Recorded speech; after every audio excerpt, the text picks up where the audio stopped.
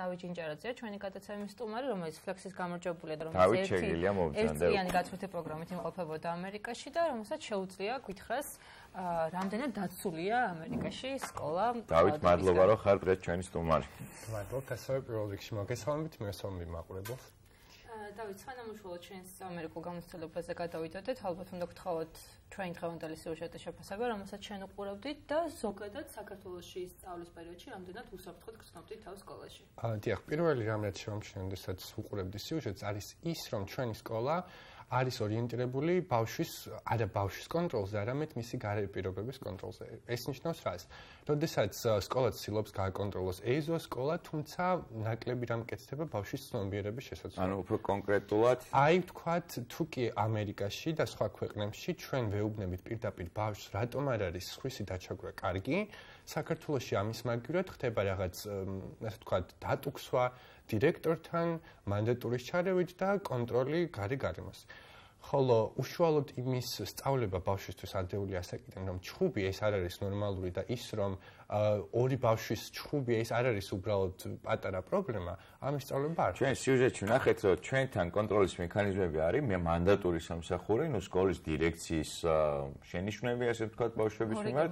კი, და ეს არის გარე პერიმეტრზე და შიდა პერიმეტრზე დამონტაჟებული ვიდეოკამერები. აი, რა ხდება ამერიკაში, რა კონტროლის მექანიზმებია? თუ საქართველოში ეს არის დატუქსვა და რომელიც მთავრდება სკოლის დამთავრების შემდეგ, ამერიკაში ამას აქვს გაცილებით უფრო ფართო ხასიათი.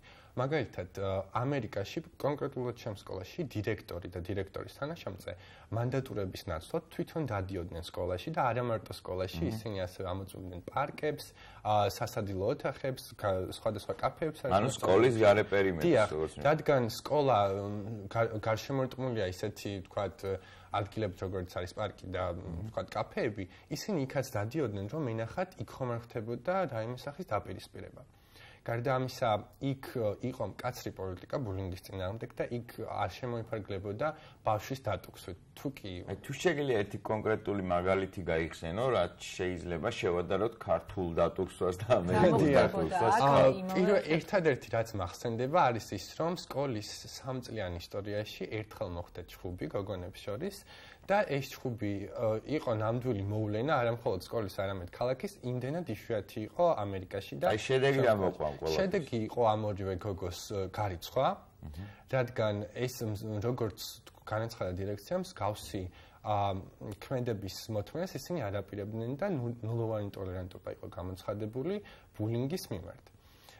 ეს ასე ვთქვათ, არა მხოლოდ ჩხუბამდე ბევრი რამ შეიძლება მოხდეს და ვთქვათ, საკლასო ოთახებში აკრძალული იყო სხვა მოსწავლის შეხება, თუ კი ეს იქნებოდა არასასიამოვნო მეორე მოსწავლისთვის და ჩვენს ინგლისურის კლასში გოგონას თმის შეხებაც კი იყო აკრძალული, რადგან მათ უნდოდათ ანუ საკმაოდ კაცრი კანონებია, როგორც სკოლაში ამერიკაში. კონტროლდება თუ არა სკოლის პერიმეტრში უცხო პირთა შესვლა და მოსწავლეთა გადაადგილებასაც რამდენად ადევნებენ ხალხს. პირველი რისი თქმაც მინდა, ამერიკაში ყველა სკოლა არის სხვადასხვანაირი მოწყობის მიხედვით და ასევე პოლიტიკის მიხედვით. ყველა სკოლას აქვს უფლება გადაწყვიტოს, როგორ უნდა რომ გააკონტროლოს მისი პერიმეტრი. ზოგ სკოლაში ეს არის ღია კამპუსი, რაც ნიშნავს იმას, რომ თქვათ მათემატიკის შენობა და ინგლისურის შენობა სხვადასხვა ადგილას არის და არის დახურული შენობა, რომელიც რამდენიმე სართულისგან შედგება და მოსწავლეები მთლიანად შიგნით გადაადგილდებიან.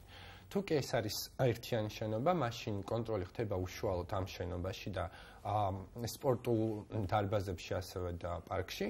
ხოლო თუ კი ეს არის მრავალი ბლოკისგან შემდგარი შენობა, მაშინ კონტროლი ხდება არა მხოლოდ შენობებში, არამედ ვთქვათ პარკინგზეც და ქუჩებში. ჩვენ ვისაუბრეთ იმასთან დაკავშირებით, რა თქმა უნდა, ჩხუბი არის ძალიან ცუდი და ხელით შეხება და ასე შემდეგ, მაგრამ საინტერესოა, აი ყველაზე მეტად ჩხუბის გარდა, აი შინა განაწესის დარღვევად რა ითვლება, ანუ რა შეწინააღმდეგებიან გარდა იმისა, რომ რა თქმა უნდა, ჩხუბი არ უნდა იყოს ყველგან ერთია.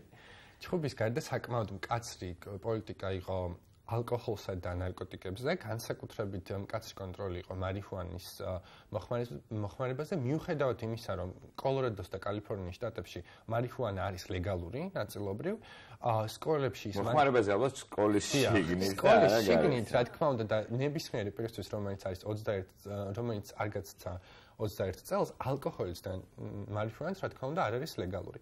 ამისთვის ხშირად ტარდებოდა ეგრეთ წოდებული შემოწმებები, როდესაც მოყავდათ კინოლოგი, სპეციალურად ნაორჯიშები ძაღლი და ის ამოწმებდა თითოეული მოსწავლის ჩანთებს.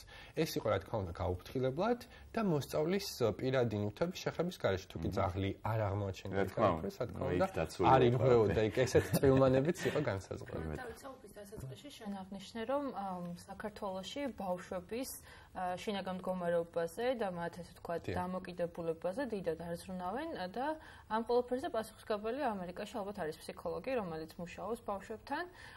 მაინტერესებს რამდენად მოქმედებს ეს ინსტიტუტი და ასევე მაინტერესებს კიდევ სამედიცინო პუნქტები, რამდენად არის გათვალისწინებული და რამდენად კომფორტული ამ ხრივ ამერიკული სკოლა. არა მარტო ფსიქოლოგი, ვიტყოდი იმას, რომ თითოეული მასწავლებელი არის რაღაც კუთხით ფსიქოლოგი, ასევე რადგან მიუხედავად იმისა, რომ სკოლებში არსებობენ ფსიქოლოგები, ხშირად იქამდე საქმე არ მიდის, რადგან მასწავლებელს აქვს შესაბამისი განათლება, რომ გადაჭრას პრობლემა, მანამ სანამ ეს პრობლემა წარმოიქმნებოდა. მაგალითად, ჩვენი ისტორიის მასწავლებელი პირველივე გაკვეთილზე განაცხადებდა მისი კლასის შინაგანად წეს, თუ რას მოელოდა მოსწავლეებისგან და რა იყო დაუშვებელი და მას მთლიანი სიტუაცია მქონდა კონტროლის ქვეშ. როდესაც ვახსენე, რომ მოსწავლეები საქართველოში, ესე ვთქვათ, მათ არ უტარდებათ შესაბამისი გასაუბრებები, ვთვლი, რომ ალბათ საქართველოში ბავშვი იზრდება აგრესიის ფონზე, პლუს მას ეუბნებიან იმას, რომ ბავშვთა შორის ჩხუბი ეს დიდი არაფერია. ამერიკაში იმდენად შეიძლება ყოველ კედელზე შეხვდეთ რაიმე წარწერას, რომელიც ბულინგის საწინააღმდეგო. რამდენიმე დღის უკან, ანუ პარასკევს ჰქონდა შედეგები გამოკითხვის, ანუ სკოლის პერიმეტრზე და შენ ახსენე ხა რომ იქ ძალიან მკაცრი, ანუ სათავეშივე იხშობა ეს ყველაფერი და ჩვენ გამოკითხული პედაგოგების მხრიდან ნახეთ, რომ ყურის აწევა, ყვირილი ეს არ ითვლება საქართველოში, ამას პედაგოგებიც თვითონ ამბობენ, რომ ეს არის ფაქტობრივად ბულინგი, რომელიც დაკანონებულია პედაგოგს და ბავშვებს. რა თქმა უნდა, ეს ყველა სკოლაში ესე არ არის, დარწმუნებული ვარ და მის იმედი მაქვს საქართველოში, მაგრამ რამდენიმე სკოლაში სადაც გამოკითხვა ჩატარდა, რა თქმა უნდა, ეს არის. საინტერესოა თვითონ პედაგოგების დამოკიდებულება, რა თქმა უნდა, ისაუბრე ის, რომ ისინი ძალიან კარგი ფსიქოლოგებიც არიან ამას, ანუ პედაგოგთან დაკავშირებით, მაგრამ აი მესწავლის მეტრი თუ არის კაი ხმის ამაღლება ან კაცრი ტონი, აი ესეთი დამოკიდებულება თუ არის მასწავლებლების მხრიდან საინტერესოა. დიახ, ამერიკაში რა თქმა უნდა წარმოუდგენელია იმის გაფიქრება, რომ მასწავლებელს შეუძლია ფიზიკურად გაუსწორდეს მოსწავლეს. ნებისმიერი კონტაქტი მასწავლებლების მხრიდან შეიძლება იყოს მასწავლებლის კარიერის დასასრული. მეტიც ხმამაღლა ლაპარაკი მასწავლებლის არის ძალიან იშვიათი, რადგან მასწავლებელი არ თulis თავს, ის არ იწუხებს თავს ყვირილით და ის არ ნერვიულობს ამაზე, ის 7 ტონით განაცხადებს, რომ თუ კი დაემორჩილებით ჩემს წესებს, ყოველთვის აი მაგალითად თუ არ უსმენს მოსწავლე თუ რაღაც, მაგალითად იმ წესებს არ ამის მიმართ არის აი განსაკუთრებული დამოკიდებულება. თუ კი შენ არ უსმენ მასწავლებელს, ეს არის შენი არჩევანი და არავინ ყურს არ აგიწევს ამის გამო.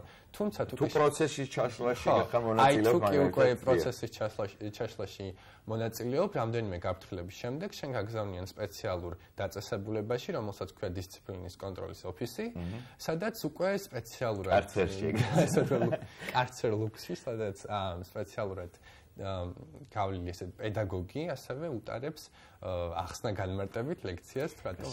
იდეალურ მოდელზე პარალელურად პრობლემა, რომელიც აღნიშნული კვლევის ფარგლებში გამოვლინდა, იყო ის, რომ მოსწავლეებმა ხშირად არ იციან საკუთარი უფლებები და მოვალეობებთან ერთად, ესეც ძალიან მნიშვნელოვანია, რა თქმა უნდა, რა ხდება ამერიკაში ამ ხრივ, რამდენად არიან ბავშვები ინფორმირებულები იმის შესახებ, თუ როდის ირღვევა მათი უფლებები და როდის შეუძლიათ ამის წინააღმდეგ, თქვათ, დაიწყოს ბრძოლა. გარდა იმისა, რომ ძალიან კარგად ინფორმირებულები არიან ბულინგის საწინააღმდეგო, ბულინგის აღკვეთის გზებზე, ისინი გაცილებით მეტად არიან ინფორმირებულები, თუ რისი უფლება აქვს მასწავლებელს. მოგესალმებით, საქართველოშიც მოსწავლეს ბუნებრივია აქვს პრეტენზია, რომ თუ კი მასწავლებლისგან გადაცდომას დაინახავს, მას სურს, რომ ეს მიაწოდოს შობელს და დირექციას, თუმცა ამერიკაში მასწავლებლების ქმედებები მკაცრად კონტროლდება. მაგალითად, მასწავლებელს Facebook-ში დამატების უფლებაც კი არ აქვს მოსწავლისა, რომ არ მოხდეს რაიმე ინტერესთა კონფლიქტი, რაიმე პერსონალური. გარდა ამისა, რა თქმა უნდა, ყოველთვის კონტროლდება მასწავლებლის ხარისხი, ისინი პერიოდულად გადიან გადამზადებებს და მათ მენტალიტეტში უკვე ეს არის ჩამჯდარი, რომ არათუ მოსწავლის და მოსწავლის დაპირისპირება მით უმეტეს საკურველია მასწავლებელი, როდესაც უყვირის ან საინტერესოა ადამიანების მაგალითად ჩაცმულობაზე თუ არის ამ გართულება.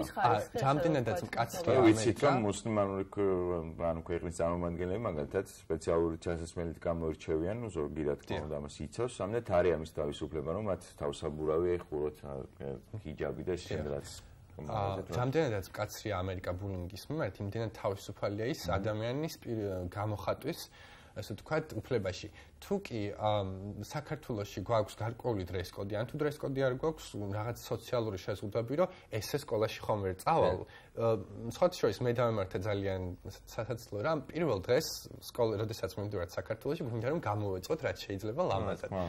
როდესაც ამერიკაში წავედი, სპეციალურად შევარჩიე პერანგი, ქუდი, ჩანთა ყველაფერი შევუხამე, მივედი ამერიკულ სკოლაში და ვხედავ რას. ბავშვები პიჟამოებში, ეგრეთ წოდებულ ჩუსტებში და ლასტებში და ისინი სრულიად თავისუფლად გრძნობენ თავს. რა თქმა უნდა, პირველ დღეს დავემართა შოკი, როგორ მე მაგრამ არსებობს სასწავლებლები, სადაც რა თქმა უნდა უნიფორმით ეს არის ძირითადად კერძო სკოლები და აქაც არის ერთი განსხვავება. ამერიკაში სულაც არ ითვლება დიდ პრესტიჟად კერძო სკოლაში სიარული, იმდენად კარგ დონეზე არის საჯარო სკოლების ასე ვთქვათ პირობები. თუმცა საჯარო სკოლაში არის ჩვეულებრივად მიღებული რომ მოსწავლე წავიდეს პიჟამოთი, მოусმინოს მუსიკას გაკვეთილზე, კურსასმენით, რა თქმა უნდა, თუ არ უშლის სხვა ხელს. რა თქმა უნდა, თუ არ უნდა გაკვეთილს მოსმენა, აქვს იმის უფლება მუსიკას. ან თუნდაც მასწავლებელი თქვის, რომ თუ კი შენ გააკეთებ იმ დავალებას, რასაც მე გაძლევ, შეგიძლია მოусმინო მუსიკას, შეგიძლია იხმარო ტელეფონი. ესეთ კატეგორიული მიდგომები იქ არ არის. თუ კი შენ სწავლობ, შენ გაქვს თავისუფლება ჩაიცვა ისე, როგორც გინდა. კი ბატონო, დავით. შესაჯამებლად ალბათ უნდა კითხოთ, აი ამ მიღებული გამოცდილების საფუძველზე, შენ როგორ ფიქრობ, რა უნდა გაკეთდეს და რა ნაბიჯები უნდა გადაიდგეს იმისთვის, რომ თქვათ ამ მოდელს მივუახლოვდეთ, ამ ხალხს მივაღწიოთ და რაც მთავარია, როგორ უნდა გახდეს საქართველოში სასწავლო გარემო გაცილებით უფრო უსაფრთხო. ჩემი აზრით, პირველი რაც უნდა გაკეთდეს, მთლიანად განათლების სისტემამ უნდა სწორად დასვას პრიორიტეტები. რა უფრო საზიანოა, რომ მოსწავლემ თეთრი პერანგით არ მივიდა სკოლაში და ესე წითელი ყელსაბამი არ გაიკეთა, თუ რომ მოსწავლემ ქონა მაგის პრობლემა, რომ გაკვეთილზე ჩვენი სკოლის შესასვლელთან იდგა ჩვენი სასწავლო ნაწილი და მიმოწონდა თეთრი და დღესაც თუ კი ის წითელი ყელსაბამი გაიზე კომუნისტების დროის წითელი ყელსაბამი გადავარდა და ის თეთრი პერანგი და ის ესე თქვა დოგმა რომ აუცილებლად უნდა გეცვას ამ საკითხთან იმდენად კაცრი მიდგომა, მაშინ რატომ არ არის კაცრი მიდგომა, თქვა ბულინგის მიმართ. თუ კი ჩვენი სკოლა დაიწყებდა მართლა ბავშვებთან გასაუბრებას, ბულინგის აღკვეთას და ესეთი სიმკაცრით, როგორც ის უდგება ტანსაცმელს, მიუდგებოდა ადამიანის ყოფა-ქცევას და ნაკლების მეტ ლიბერალურობას გამოიჩენდა, ესე ვთქვათ, ჩაცმულობის მიმართ, იგივე მუსიკის მოსმენის, ესე ვთქვათ, კულტურასთან ეს იქნებოდა ყველასთვის სასიკეთო. რა თქმა უნდა, თუნდაც 20 მანდატური იყოს ერთ კლასში, თუ კი ვერ შევაგნებინებთ მოსწავლეს რა არის კარგი და რა არის ცუდი, ეს 20 მანდატური ვერ გუჩვენებს. როგორც ნახეთ, ამერიკაში სულაც არ არის საჭირო მანდატური. მადლობა, დავით.